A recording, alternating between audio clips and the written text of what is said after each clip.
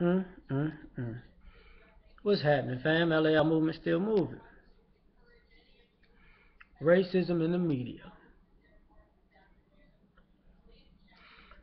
As a black man, I can't. I get tired of watching television when a black person commits a crime or does something questionable or doesn't even do something questionable. They're plastered all over the place and demonized. When a non-black person does something questionable or criminal, they're given a pass. You see, when there's a shooting, they make sure they show the ugliest mugshot of somebody if they black, or they in their family's face. And two black kids, two black men got in a shootout today, and they were this one and this one. Look at them. They're menacing. They deserve life, don't they? Basically, that's what you're trying to say.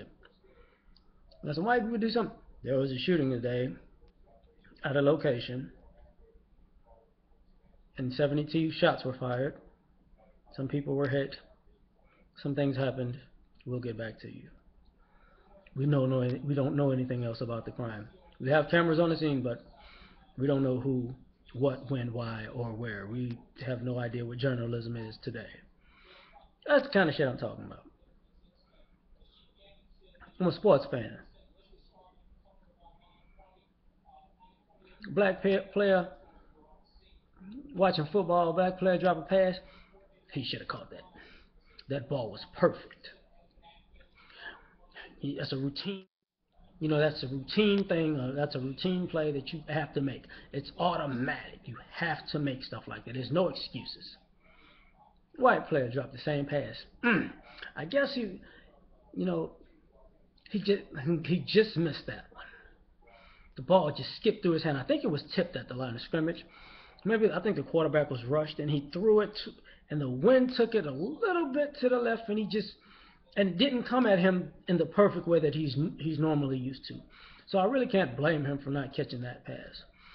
But he can't do that again. Well, you know, if it's not thrown to him perfectly again, then we're going to say the same thing. Problem, you know, I think we need to bench this guy. I think he sucks. He doesn't need to be playing in this league. I don't think he has the mental capacity to do it. Okay.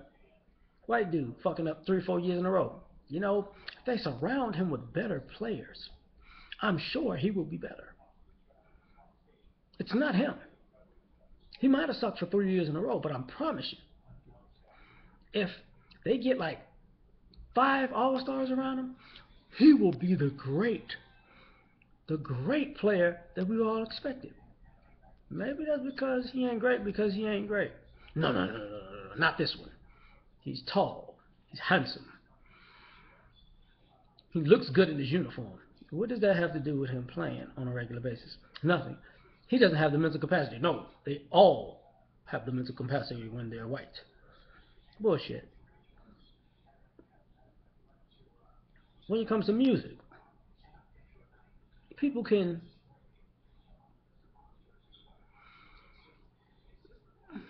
make great music when you're white and you become either accepted for being exceptional, or you're overrated.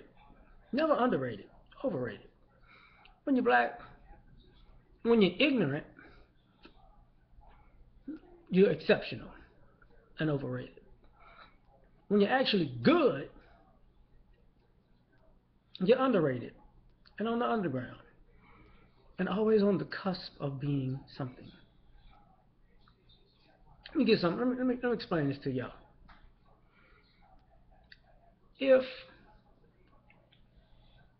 a singer, if Beyonce started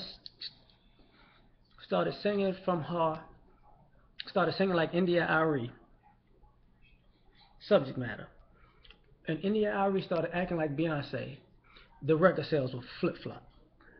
See what I'm saying? If Jay Z will rap like Lupe Fiasco, and Lupe Fiasco will rap like Jay Z. Their their record sales will flip flop. I'm just saying. So you're only great unless you're crooning, and making sense is nonsensical. Um, just like you listen to the radio, and you wonder why they playing all these dumbass songs all the time. And you're like, I guess people say, I guess they're not making anything. Well, here's the thing: if your radio DJ host is playing ignorance 24/7, and the program director keeps that's his boss tells him to keep playing this dumbass shit, and they keep listening, nobody knows the program director selected all this stupid ass material. Nobody knows the program director is probably not black, so them pushing this ignorance is really not hurting them at all. Anyway, they're getting paid off of it because it's the number one station, right? They'll get a promotion, move somewhere else. But who's there every day?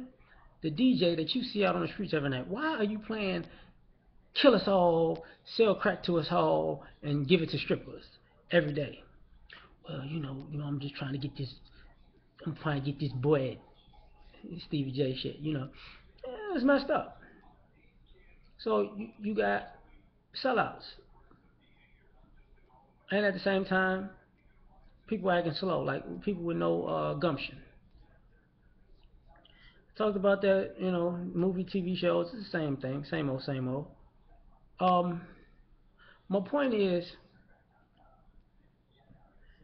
pay close attention to how the media skews every story because let's be real, there is no way in hell in this vast country of all the good things that go on for one. Because I don't care what race you are, good deeds are not put out into the world at all. Not in America. You can't do some good shit and be plastered all over the place. And be looked at as a positive person. And you should wonder why. You should really wonder why you don't see good material. That says something about our society. And like I said before, who's running our society? If the bulk of the people running our society are empty, then the material they're going to put out in our society is empty. But it's also biased for those same reasons. Because somebody's got to feel better about themselves. And to be perfectly honest, that's the funny part about racism. All of this is just to feel better about yourself. Excuse me, feel better about yourself. And if you need to put somebody down to feel better about you, it's not good, Lucy. Not good.